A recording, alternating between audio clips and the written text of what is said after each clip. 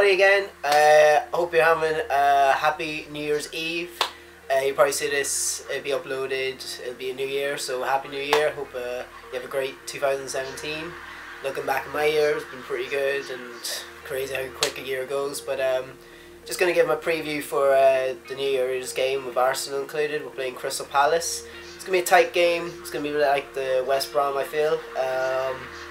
I think we're going to pull through and get a win again if we can just scrape it, keep the momentum going. Obviously Crystal Palace will come in with a new manager, Sam Allardyce. You know, they're going to play very defensive football, but play counter-attacking football. They've got the likes of Benteke, who can really cause a threat to our defence, and Wilfried Zaha, who's been playing very well. He's actually got a call up for the Ivory Coast Premier side, I believe. So you know, they've got some dangerous attacking options up there, but according, you know, to past, you know, records looking back at when they come to the Emirates, it's not very good at them. It's not their best stomping ground. We can maybe you know, approach this game with confidence, maybe get a 2-0 win. That's where I can see it. If we get the same kind of squad as Giroud, maybe a bit more with the wings in the attack, but I'm feeling positive on a 2-0 win for Arsenal on the new season of the year. 2017. And in the other game we have Watford and Spurs. Spurs momentum is going with them. They won their last game against Southampton away 4-1.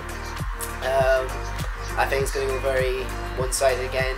I mean, I said this in my last video, but by other teams, which I'll get to in a minute. But I feel Spurs will dominate this game. They've got the stronger side, so I feel I'm going to go for an all 2-0 win. Maybe 3. I feel 2 though. 2's got 2, just what I'm going to go for is a 2. Now we just give me a little chat about today. So I'm currently doing this at roughly 6 minutes past 6. That's when I'm doing this recording right now. And it's the Liverpool game's on right now. They're 1-0 up, which I called slightly, so it's not too bad. But looking at the results here, I've got my own notepad. We have Burnley won 4-1 at Sunderland, or 4-1 at home to Sunderland. So that's a really big scoreline for Burnley. Very well done to them. I haven't seen any of the goals. I want to might do a reaction to the goals and see that, because I'll be busy now these next few days and getting around to it, but we'll see. Chelsea had a great game. Actually a very tough one against Stoke. They came out winners, so their 13th win in a row with a 4-2 victory over the Stoke team.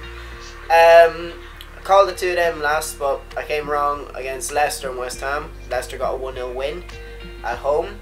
Manchester United came back from 1-0 down in the last 2 minutes, or like 6 minutes of the game, with 2-minute quick goals. So that's their 5th league win in a row now, so they're really moving up.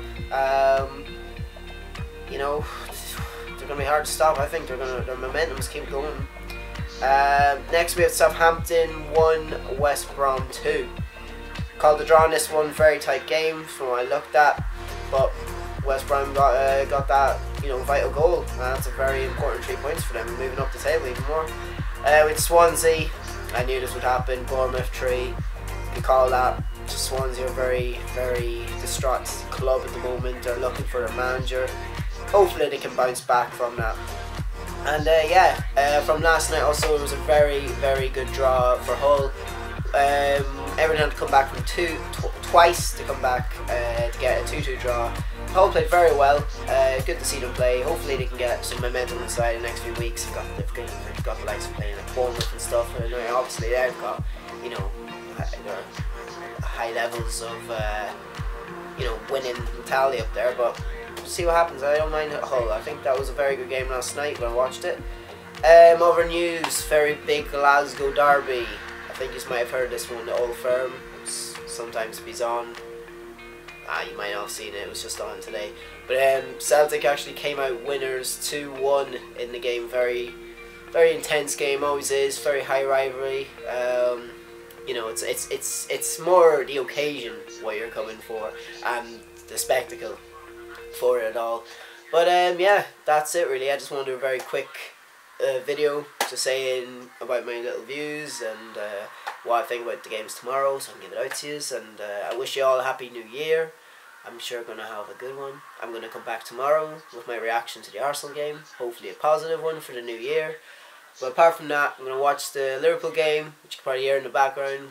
Hopefully there's no copyright on that. But anyway, guys, till later.